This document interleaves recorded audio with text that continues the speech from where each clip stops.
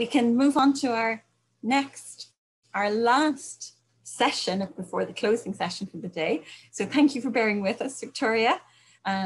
Last, but as they say, by no means least, it's another in our series of the best practices sharing sessions and the turn of Eötvös Loránd University in Budapest. And a welcome back Viktória, who you met earlier today. And just to remind you, Viktória Mudra is a sustainability coordinator for Eötvös Loránd, and she's also program manager, sustainability program manager within the Together for the Environmentally Conscious Approach program, which sounds fascinating. And I'm sure we're going to hear more about it now, Viktória, as you go through the example of best practices from ELTE. Thank you. Thank you, and good afternoon to everyone. Yes, perfect. Thank you. All right. So thank you again for your attention. I will talk about sustainability in practice at Eötvös Loránd Tudományegyetem.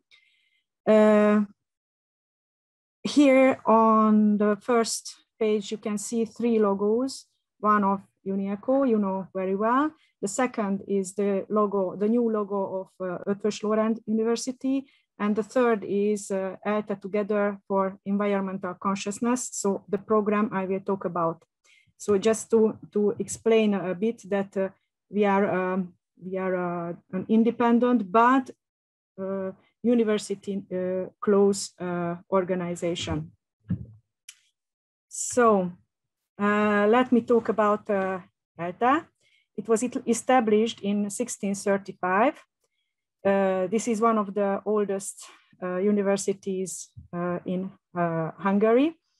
And as you can see, the photos, not all of them I have put, but it's a huge complex. In fact, we have 9 faculties, 52 undergraduate degrees, 112 master's degree program. There are 10 public educational institutions, which is very important because there are kindergartens or secondary schools too, and 4 secondary schools and 14 dormitories. Dormitory system is a very important tool in Hungary to help not so rich students. And here you can see also sports fields and Füvészkert, which is a herb garden. This is the last photo. That is very, very famous and well known in Hungary. So we are here to learn about university and sustainability, how to cope these themes, what can we do. In 2015, 17 Sustainable Development Goals were set up, but we are still looking for the ways how to apply at universities these SDGs. Fortunately, we have some tools already in hand by ISCN, International Sustainable Campus Network, and also there are rankings, for example, in Indonesia, that measures sustainability at universities. Here I will present you a mode of operation. So our name is Together for Environmental Consciousness. And what are the most important things about this program is that we work since 2008. So it's a huge experience that we have already. It's an initiative with cooperation with the university and its units. Very important information that it's an NGO driven by sustainability. So it's an NGO driven sustainability and sparing program. Or if you can call it, it's a brand, kind of a brand. The chief patron is the rector and the counselor of ELTE, but the organization is independent financially and operationally. And that is a very important point. If you would like to do the same or similar initiatives, because it's also an opportunity, but also threatening in the projects. Our program is driven by sustainable development initiatives, and we keep a very low hierarchy in the program because it's not personal, but the sustainable development is what we are driven by. Here I made a PPT. As I mentioned, there is kind of a policy by ISCN how a university should work, or in what fields we can apply sustainable development. So for example, formal education, innovation and research, community management, and operational system. What I will present you as a grassroots initiative managed to make an impact partly on education in informal education ways, and partly innovation within its own framework. So there are researches at the university, huge researches on the sustainable development area. But of course, what we can do by our grassroots initiatives can not have a lot of impact with them. But there are three areas where we can say that even if it's a grassroots initiative, you can have a lot of results. So for example, on community, we can create environmentally conscious micro-communities. On management area, we can help the management with policies, and it is in progress, and some of the SDG policies are already done. And operational system, fields of operation can be the main area where you can work with grassroots initiatives. So sustainability by who? So the first is the official or institutional way by formal education. I have to say that 5,700 subjects are related to sustainability on 27,000 subjects at ELTE. So this and the researches, the sustainable development researches, make the university one of the best in Hungary. And the second way is the grassroots initiative, sustainability volunteers organized in sustainability working groups led by an NGO. Who can come to our NGO, to our program? Most important are uni students, because they have more time, because they are very, very interested, and they want to do something for sustainability. But we are open to university staff also, because they have some special fields where they work, and maybe they have some little time to add to our volunteering program. And of course, in Hungary, volunteering is so important that students under 18 have to do 50 hours of community work, and we are open to them largely. Unfortunately, we only have 10 or 15 students per year, but next year we would like to do a campaign to invite more underage students. Of course, they can do only part of the work where it is very safe. Why? Why do we do by volunteering? By volunteering, you can reach an extremely strong commitment. I can say that we have some volunteers who have been working for 8 years, and it's not me. So they are for a very long time in this program. They work already, but they come back to help us. And it's very good to see that they are so bonded to sustainability. Cost saving is the second main reason. You will see in details how much money we can spare for the university, and we can focus on the sustainable development topic. Fourth reason is community building. Creating little micro communities is a very good tool, and it's another level of meeting people or trying to find a common interest. And the most important is the credits and the portfolio, what students can put in their CV.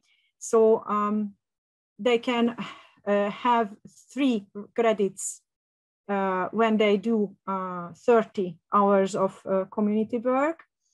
And they have a certificate after finishing this volunteering.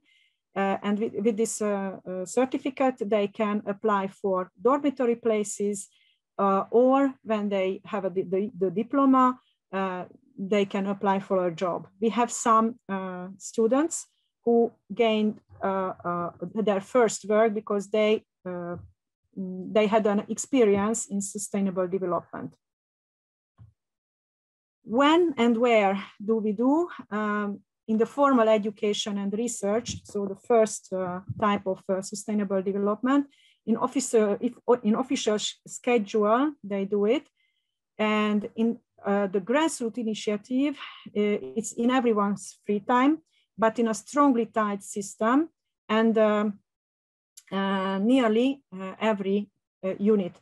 I have to say that it was before COVID-19. COVID made a little, let's say, it was not good for the processes, but we hope that until September we can rebuild the system.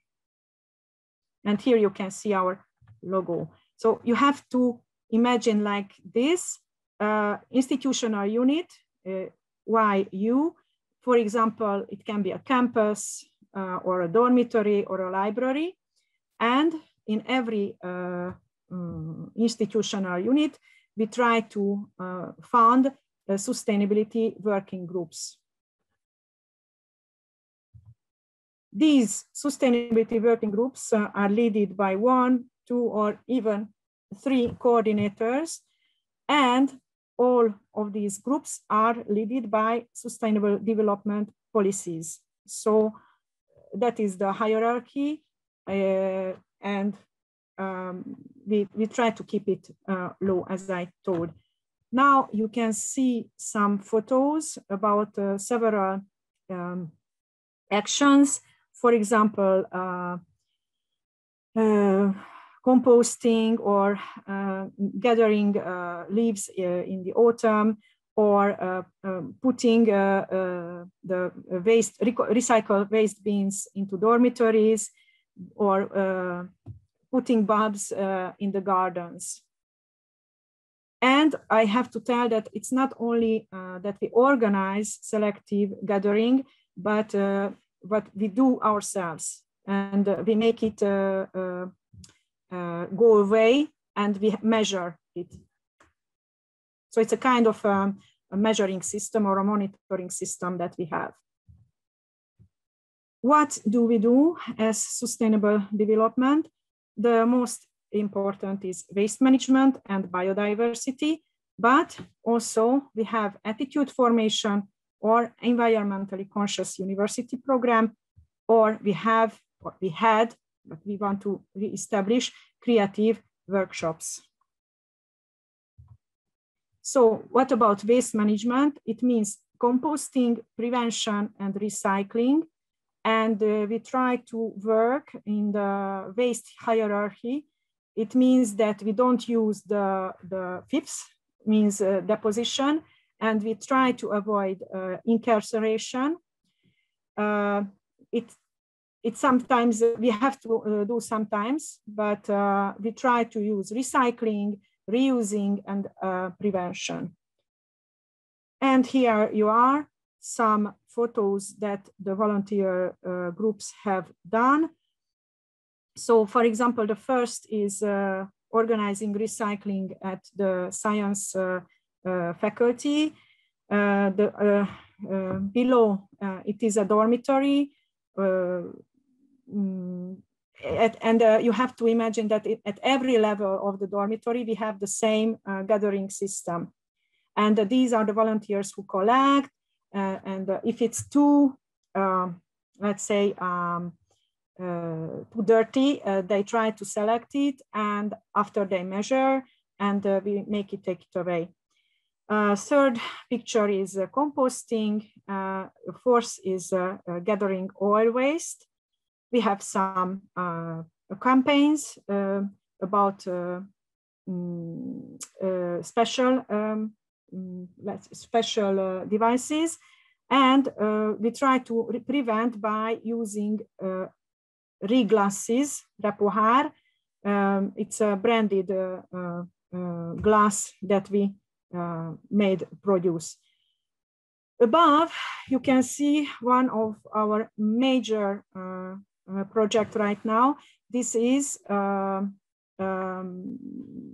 recycling furniture and electrical devices.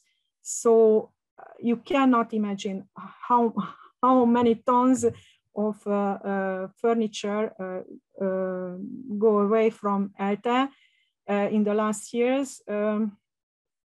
And we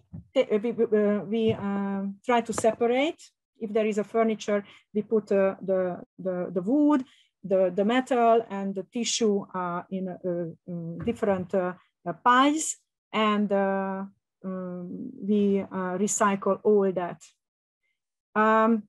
Under, you can see psychological faculty. Last year we had a project. They had all types of furniture and devices, and they made disappear in a recycling company. And we focus on paper a lot. That was confidential paper project last year. 2,000 folds of paper were recycled in one room. So what else do we do? The second main project is biodiversity. That means community gardening, gentle gardening, animal and plant protection. I think you understand community gardening and animal plant protection, but gentle gardening, what do I mean by that? For example, some years ago, it was not a point of view or a policy to take care about the trees. When you cut a tree, you have to cover it with a special glue, or it's not a glue, it's a kind of a material that protects the tree.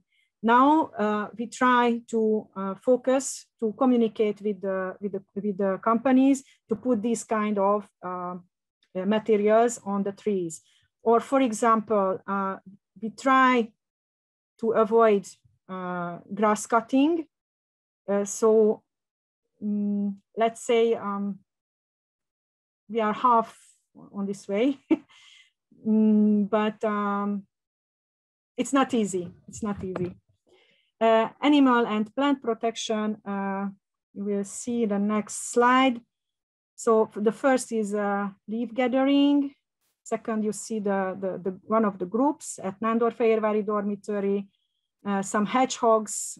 So we have a hedgehog protection program, bird protection program, and a bee protection program.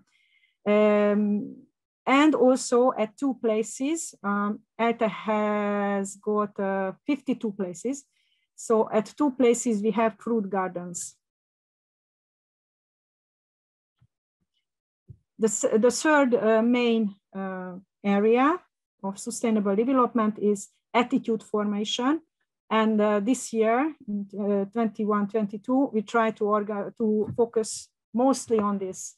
So it means organizing exhibitions, organizing sustainable development days, making films, pictures, campaigns, and offices on sustainable development. 5 little offices are about to be opened from September, mostly in dormitories. Here you are, you can see some of the previous programs. So the first is Telecom Sustainability Day. We were invited. Then an exhibition about waste. Before COVID, we visited lots of festivals, but now it's over for a little time. We hope that we can do it later again. Community building is also important, as I told you. And downstairs you can you can see a picture of a film we have done. We have a YouTube channel, and I will put it in the chat if you are interested. And some sustainability days. Yes, and gamification is very important. We have 9-10 gamified materials. It's not online. It's physical when it's used in a sustainability day or a festival. Okay, what else? Environmentally conscious university. It means policy making, sustainability state of art. It was mentioned several times during the summer university. And SD offices that are about to be opened, and auditions for sustainable development. So it means eco planning. A group of students can go to a dormitory, to a campus, to an office of the university, and they measure how it is sustainable. Let's say what is the level of greenness, but I don't like this word green, but let's say how environmentally conscious is the place. And after 2-3 months of period, they go back when little changes have been done, and they can measure again how what are the differences or what that place could do. It's based on the MS or GRI measurement system, but it's especially for universities. And I think you had some projects that are related to this kind of auditions. So it's very, very, very interesting device how to make people more aware. And creative workshops. Fortunately, 1.5 years we cannot do any of this type of activity, but it means making exercise books, earrings, and upcycling, organizing creative events, and branding of sustainability at the Eötvös Loránd University, because we have now a website, a Facebook page, Instagram, and we try to develop all these tools of communications. Here you are. The first is soap workshop, and second is exercise book workshop. 2 types of exercise we do. The first is on pizza boxes. The second is on floppies. And also we do merített papír, it's called in Hungarian, when you put all paper in water and you do smashed paper, mesh, it's called, and we do some cards with it. Of course, earrings and let's say rings and kind of stuff we do also, but we try to concentrate on useful items. So that's why soap and exercise books were chosen. And earrings are only for just to be more interesting. Okay, I promise you a SWOT analysis. I tell you what we did like SWOT and what you can find as strongness or opportunities or threats. So what is very strong in this kind of initiative is strong community and as the results. That can be very, very strong. Weakness, financial issues and PR issues. Opportunities, it's a very, very good possibility or opportunity to work together for institutional departments and NGO cooperation. And what is the biggest threat is all-time organizing. So if you want to begin this kind of way of operation or mode of operation, you have to count on all-time organizing, and that is not very easy. Here are some, how much time do I have? We're close, we're a little bit over time, Victoria. I need 2 minutes. I don't want to rush you, but I do want to leave some time for questions. So, yes. All right. So I will not read the next PPT, just look at it. These are the results between 2008 and 2020.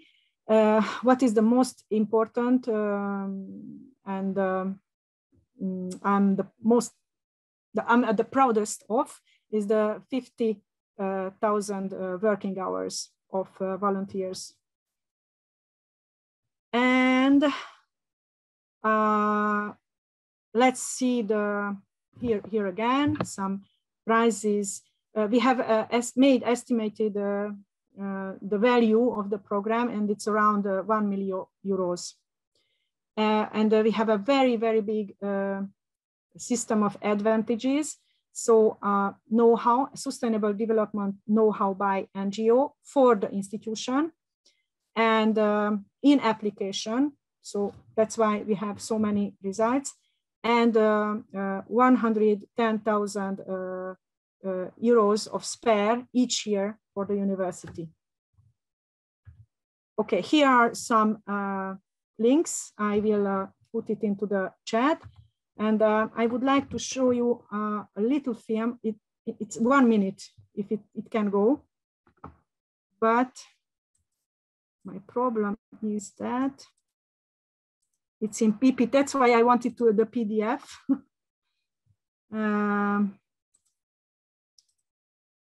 If I put it in the chat, Emmanuel can make it. Yeah, I think Gaia can. Okay. Gaia? Oh my God. Oh, I'm lost. Wait a minute.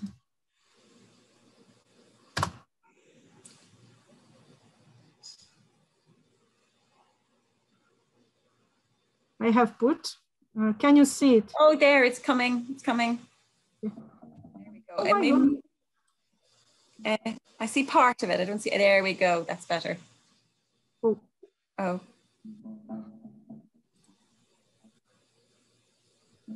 Is it okay? Yeah.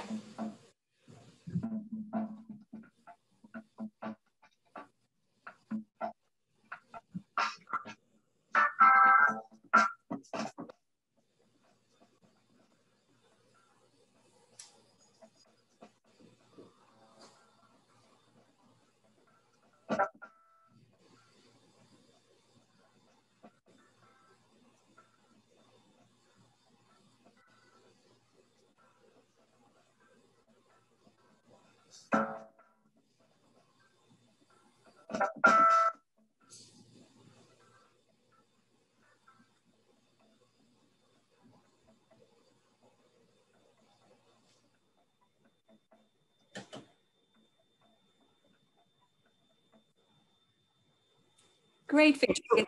That's it. This just one more sentence. Yeah. This scheme was about to gather some money on taxes, because 1% of the taxes can go to NGOs, and that's why that's how we try to gather some money. Yeah, brilliant, brilliant. It's very, very innovative, and I think we're seeing another example of how each university is finding its own way to involve the community. And here we see very much the bottom up with your volunteering. I was going to ask you, how successful is your volunteering, but you answered us with your 50,000 volunteering hours. So that's really great.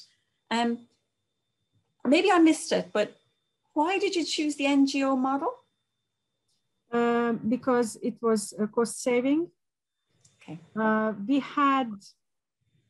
Frankly, we had problems with the operational department, and the cleaning ladies and the technical staff didn't want to take care about that a lot. And these days it works well. So I mean, it works well. It's run by volunteers. Yeah, you created a way of yes. doing it by yeah, fantastic example. And it gives us another example of, and just to remind everyone, any questions for Victoria, please put them in the chat. It gives us another example also of an overlap between sustainability and civic engagement, community engagement. And I think that's so powerful. It's clear that there is great synergy between these areas. And we're all now very much more aware and involved and want to be more community engaged. So this is through combining sustainability and community engagement, it's very powerful. To add, our first goal was to put some selective bins at ELTE where there were no selective bins, and now we have a huge know-how system. Yeah. So it took 13 years. Yeah. Well, that's worth it. And for the university, it's very, very good, because 100,000 foreign per year, euros per year is a huge. So it's in euros, not in foreign. Sorry.